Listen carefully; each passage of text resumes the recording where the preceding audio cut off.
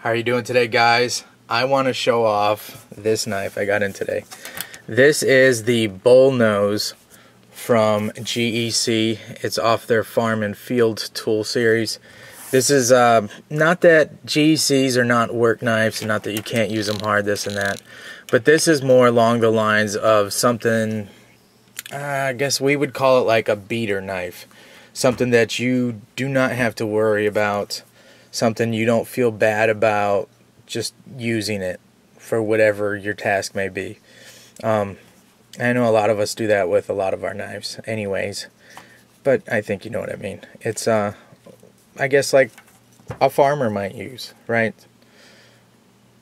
So they are a little more stout. I found that the two that I have, Farm and Field, have a little bit stronger pull on them. I'm opening and closing it right now so I can tell you. Probably about an 8 pull. I found I can actually pinch this blade open pretty easy, so it's not really a nail break or anything like that, but it is a nice stiff pull, which is nice. There's a lot of confidence when you're using this knife. Also has a nice half stop. I don't know if you've seen that. And something else that I was not expecting out of this knife, the half stop is absolutely flush. I think they're listening, guys. I think they're watching some videos. In fact, I know they are. So that's nice. What I was going to show you, I haven't made the video on this, but this is coming up. This is also off the Farm and Field series. And this one, so you can see the F and F on the pivots here. Farm and Field. This one does not sit flush in the half stop. It is just a tad proud. So I think they've made some adjustments and stuff, and this is a special factory order. So it's an SFO for collectorknives.net. No, I'm not getting paid to say that or to advertise, but if you guys actually want to pick one of these up, he has them available exclusively over there. And he's a great guy to deal with, so I always enjoy recommending collector knives. Mike has always done me right. Whenever I go to order a GEC, I always hit his website first. Not saying that the other websites are bad or good or whatever, you know, but I only mention his name because this knife can only be bought through him.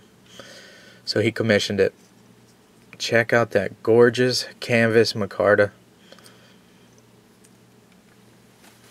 So even though this is more like a worker's knife, even though it's very reasonably priced, I think this is around $55, $56 to your door, you would expect a little bit of sloppy fit and finish.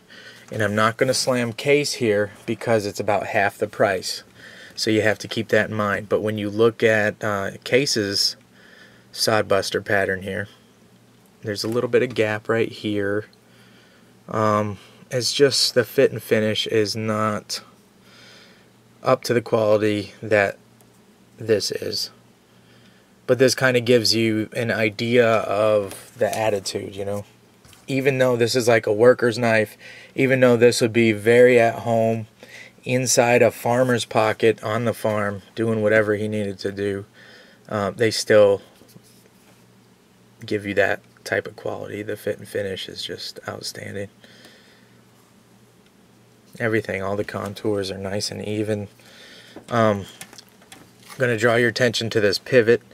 Because it's canvas micarta, you cannot polish this like you could the Knife Bright version or the Derlin version. They have these, the Bullnose is usually always available in black Derlin and orange. So the special factory order here was with canvas micarta, and they have natural and they also have red.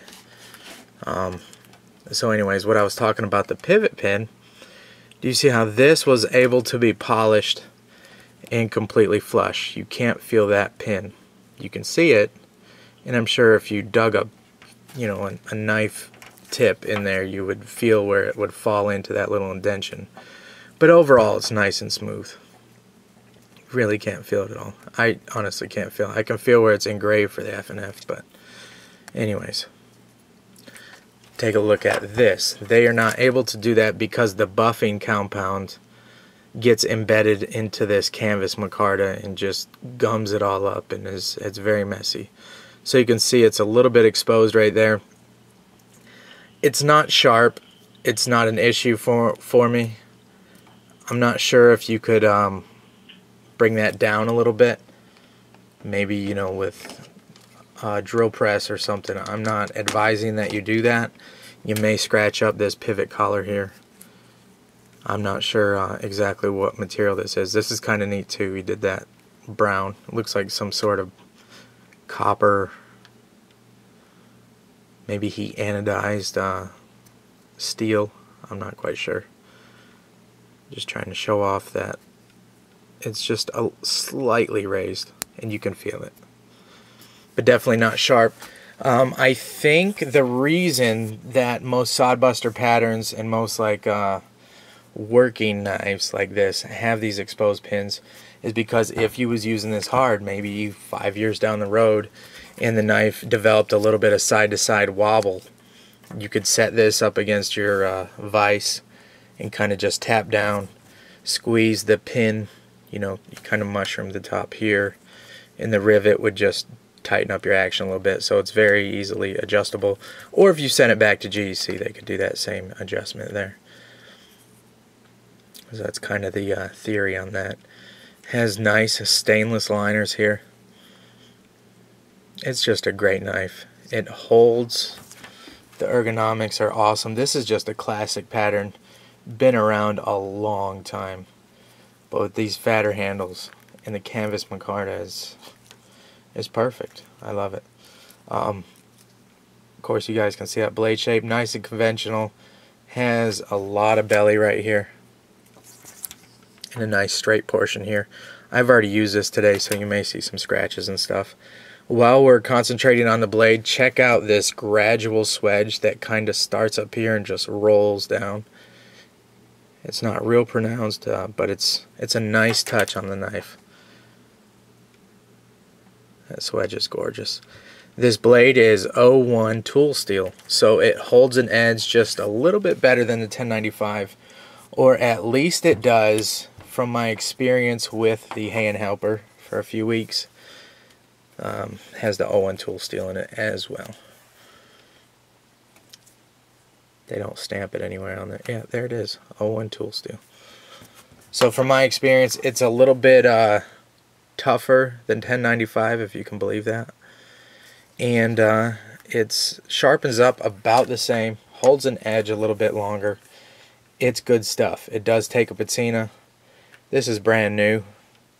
Wanted to get it on video here.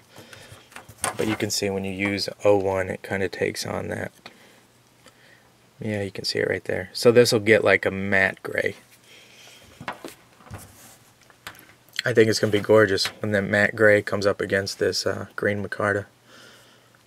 Check out how nice and flush their pins are.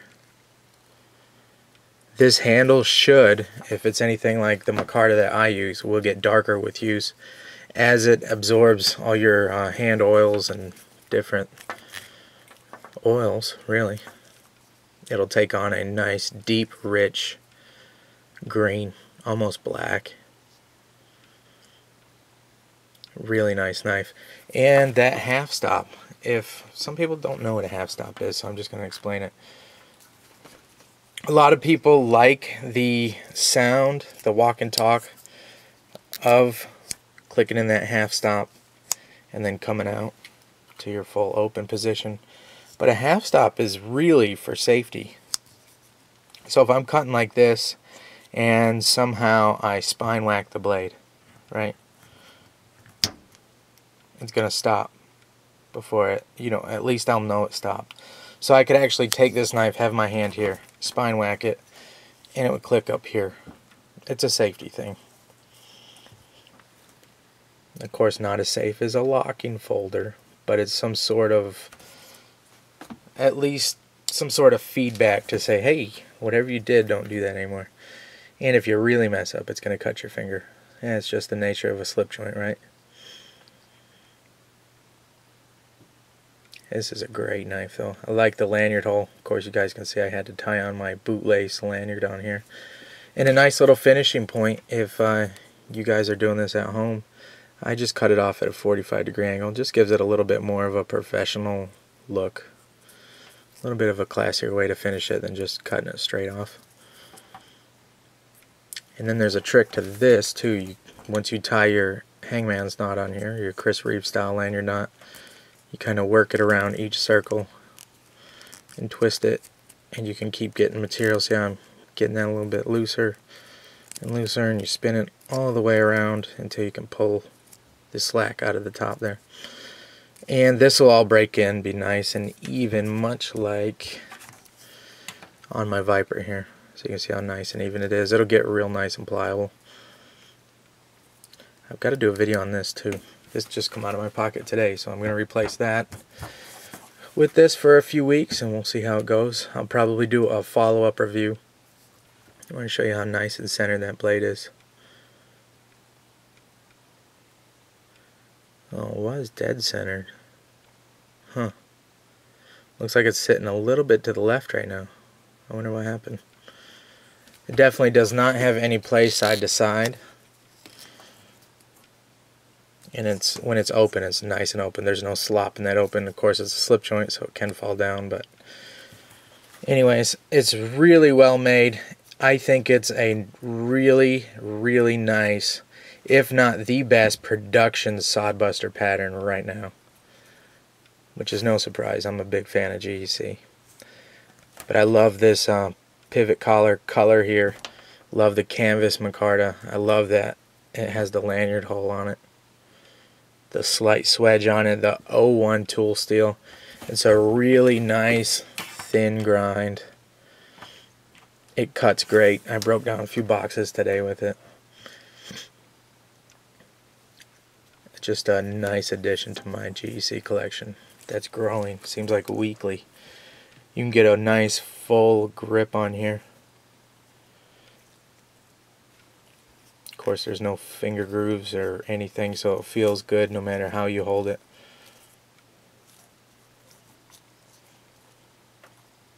It just feels nice. Nice and at home. Nice and light too. It doesn't feel... Gosh, I bet this knife doesn't weigh 3 ounces. So there is the GEC Sodbuster pattern. Their take on the Sodbuster. They call it the Bullnose. This particular one, again, is the special factory order for collector knives. So if you like it in micarta, they look great in orange too. Knife Bright's cool too. But anyways, I think they do the Bullnose in Knife Bright. That's what it is. I love it. So I'll report back to you guys. I already know. I mean, I can just tell it's going to be a winner. But I'll let you know, because this is a little bit wider of a slip joint than I've been carrying. I've been carrying this Viper. And you can see the difference here.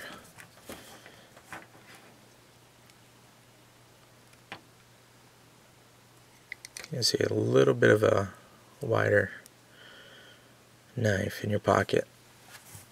I think it's going to be pretty easy to carry though, especially with that lanyard on it.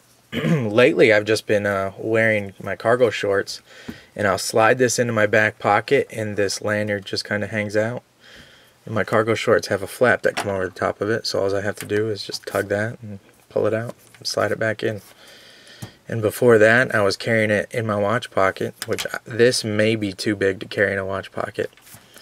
So I would put it in my pocket like where your clip-on folder, if you guys are modern folder carriers. And then I would tuck this little lanyard piece in my watch pocket so it still hangs. So anyways, I love it. Let's get it open here. You gotta be careful. It's got a nice heavy pull on it. That may break into over the next 2 weeks, so I want to report back on that. But it's a pretty heavy pull right now. Probably, what did I say, around an 8, maybe 8.5. So that's it. I've tried to sign off a few times. I keep interrupting myself. Hey guys, I always appreciate you watching my videos. I love making them. I've got plenty more coming. So please stay subscribed. We've got a big giveaway coming up too. But we'll talk about that on another video. See ya.